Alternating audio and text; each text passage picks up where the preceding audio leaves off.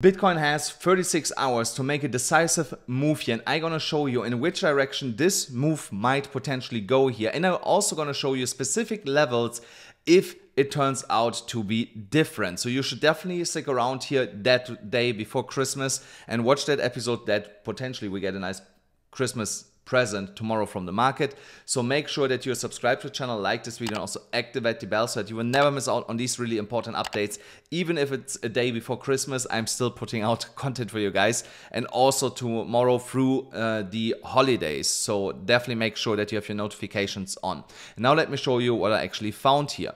So when we're looking at the funding rates for Bitcoin, I must say earlier when I left, the funding rates were looking a little bit more bearish, and now we can see that they are kind of neutral through the different exchanges here, which is something that I really like to see here for the time being, and also gives more fuel to my thesis for that potential move that I expect. So for this, I go here first to the Bitcoin CME chart. We might get a small CME gap from the Friday's close compared to the price where we are at right now. We are around $33,550. So we would have a small CME gap because we closed on Friday on $43,805. So a little bit higher than where we are at right now. And if we would get that CME gap, I think it will be really quickly filled by tomorrow already. And then we move higher all the way up to $44,850, because here with this move, we did not fully close that CME gap. So there's like a $150 spread still in there. And this is for CME gap still too big. So normally that gets filled. If it would be $50, $20, I would consider the CME gap to be filled, but it's over $150. So I still expect that we go all the way up to fill this in the next coming days here on the CME chart. And of course that will also then move the price on spot market higher by potentially already tomorrow evening. There's also a scenario where we get no CME gap, we come back to $43,800 and then just move from there to the upside. When we're looking then here on the 1 hourly chart, here what I want to show you is first of all that we are still keeping this kind of new range that we formed here. If I draw here 2 lines, so we have here kind of a new range for the time being. The range would be broken above $44,200. Then we will definitely continue higher. If we break the lower end of that range at $43,300, then we most likely go back to the golden ratio for a final retest. That would be also a small flush when it comes to the funding. And then it will, and then we just move higher from there. Both scenarios are fine for me. And we can also, of course, trade both scenarios. So, but here's something else I wanted to show you. You see, I have here the Fibonacci levels pulled from the last high to the bottom here. So and now, if I do the same from the recent one, what do we get here when we are taking a closer look? If you look closely, what do you see? I see here multiple rejections of that 0.618, 0.618, 0.65, 0.618 golden pocket golden ratio here of $44,047 to $44,083. This is right now our imminent resistance that is holding us back from moving higher. So we can draw in here small resistance block, and once that is broken, we will then move into higher prices, in my opinion. And here on the Fibonacci extensions, the next Fibonacci extension level would be $45,208. We would have then broken already all the other resistance levels beneath us that I was speaking about yesterday, like $44,600, $44,800. And from there, I don't see us not continuing to push to $48,000. And that is definitely on my radar. So I actually got the idea this morning to look at it that way, and found then all this confluence here from these prior highs that we made here and all these prior rejections, that this is a level that we have to watch. And if you want to long Bitcoin, then you can either do this if we get a retest here at $43,300 in the golden range, or if we are breaking here this resistance level of $44,050, but wait for a 15 or 30 minute close. Don't do it beforehand. When we are going to the 30 minutes chart, here I want that you understand that also the weekend trap did not play out as it usually does last week, where we get a false move, for example, to the upside, and then we start ranging like this over the weekend, and then we actually go lower. So we did not get it like this. We got it the other way around. So, but this weekend, I believe, with this small sell-off here, before on Friday, and also here, at the end of Friday, where we moved lower, that short sellers are trapped now in this range. Because look at this. That's a really narrow range. And everybody that went, let's say, short from here is now trapped in this range because the Bitcoin price is not going anywhere. It's not moving really up. It's not moving really down. And if you are in there with like 25x leverage, you barely see any movement and it only costs you funding fees. So what I expect here by tomorrow night, potentially Monday early morning, is that we come out of that range here and continue to move upwards, because that would liquidate everybody that went short and will send Bitcoin then also, of course, higher. Here on the 4-hourly chart, another crucial level that we have to watch here on the VPVR, which is also coinciding with the resistance of our bull flag, is here again, the $44,000 level. That is here the last longest bar before we have basically nothing holding us back anymore to move into higher levels. And there you see again how important it is to watch at confluence across multiple time frames, where the same levels pop up over and over again, no matter on what time frame you're looking at the chart. So, and this is here definitely the case. Here, if we would get the break to the upside out of that bull flag formation, then the target again would be above $46,500. That also means we would hit the short-term Fibonacci extension level of $45,200. Oh, sorry, it's a little bit lower. It's like, yeah, halfway through it. And that might be the only resistance that we get on the way up to our technical target.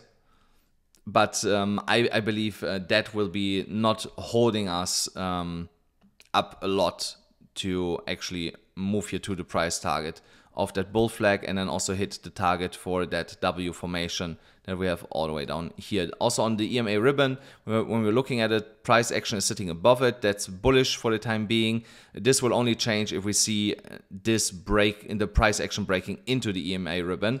Then we have maybe to get a little bit more cautious if that is going on for like 12, 16 hours, something like this, and we come close to like $43,000 to the dollar, then we have to get a little bit cautious. But until then, everything is looking fine in my opinion here. When we're looking at liquidation levels, here we cleaned some liquidation, long liquidations, but not a lot. Here again, like I said, I expect a move by tomorrow here to the upside to clean everything up here in short liquidations. And also when we're looking here at the heat map, we still clearly see that the highest or the biggest level here above us is at $44,688, approximately $163 million in short positions would be liquidated there. Underneath is 85 million more or less, then again 100 million. So you see there's again a lot of liquidity stacked up here, maybe 400-500 million, all the way up to like $45,000, and to 43,000 there is, oh wow, there's a lot of long liquidations, more than shorts this time. Okay, so based on the liquidation levels, there could be a small flush be coming before we move higher, but I believe that that flush will be happening before the traditional markets open tomorrow. Because I believe when the traditional markets opening tomorrow, are they actually open tomorrow? I'm not sure. Yeah, I think they are open tomorrow. I'm not sure. I have to look it up later. I'm not sure, guys. But if they're open tomorrow, then Bitcoin will get definitely sent higher. If not, if I'm mistaken here and they're not opening tomorrow and they're opening on Tuesday again, then we could definitely see that flush here and also stick a little bit down in that range here of $43,000 before then on Tuesday we get sent up again. So we have to keep in mind the holidays also on the traditional markets. Here on the 12-hourly chart here, nothing has changed. Break $44,300 and Bitcoin gets sent to the upside. As long as we are also holding this dotted upward sloping trend line that we see here. Lose the trend line, lose the horizontal level beneath us at $43,200, then we move a little bit lower to potentially worst case like $42,000 in my opinion, and then we get sent up again. That will be also a level where I would open a really big long position if we would get it, $42,200. And guys, don't forget, if you want to trade anywhere, do it on BYBIT. You still get $30,000 absolutely for free. And also a BYBIT debit card is something that you can order. I got mine yesterday. I already used it. I love it. So if you're looking for a crypto debit card, a free debit card on top of that, it's absolutely for free, then go to BYBIT and also claim your $30,000 bonus, but only with that specific link here. Also on BitGet, you still get a $30,000 with my specific link. And on CoinW, you can trade if you're looking for a platform without KYC and that you can use without a VPN, plus that you get directly a $5 bonus just for signing up with my specific link. And also on FAIRDESK. FAIRDESK is right now the platform where I copy trade. So if you want to follow my trades and basically make money while you sleep, then this is the place where you want to have an account, and you will get the highest bonus in the industry of $120, but only if you sign up with my specific link here in the description below or in the pinned comment below. I think I had one, yeah, so here the weekly chart is the last one that I've left. Now we moved a little bit higher again. We are at $43,620, so slightly above the resistance area on the weekly chart. And if we can close the weekly candle as it is, then also here nothing stops us from going into the next resistance level over the next week to like $48,000, potentially even $50,000 into that golden ratio here on the weekly chart. So that would be a nice Christmas, post-Christmas, pre-New Year's gift in my opinion. And I think we might actually get lucky there. I also want to touch really quick on Ethereum. Here the same thing, we can see that Ethereum here based on the Fibonacci extension levels got for now rejected of the 0.65, 0.618 at $2,296, $2,305 respectively. But now Ethereum makes another attempt to test that level. If we can flip it by today, then we'll definitely go higher, potentially $2,400. I expect there again a small stall for the price with some consolidation before we move higher. And that comes from that wick here, where we were actually at that level 2 weeks ago.